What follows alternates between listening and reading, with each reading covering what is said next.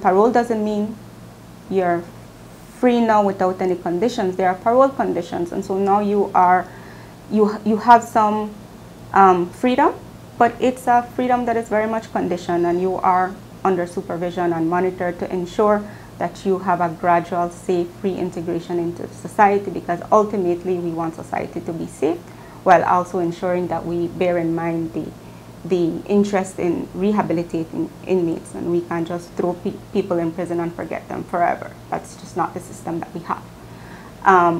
And so the concern right now is that it doesn't seem that that is being systematically applied at the parole, and we are not even able to know how decisions are being made if you're not giving reasons. And I will tell you, if it is that I get a file, or I get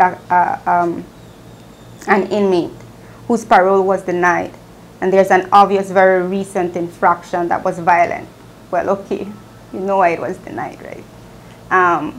And again, that infraction is a violent infraction. It's obviously beyond reasonable for the parole board to deny that inmate parole.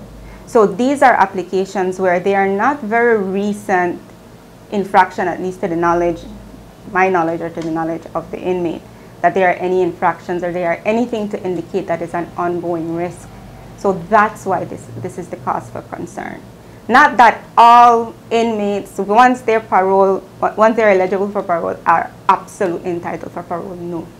But these applications are unique in the sense that from our vantage point, we're not able to discern what is the cause for concern, and because we don't have access to that process or access to the reason, we're not able to know what was the cause for concern on the parole boards.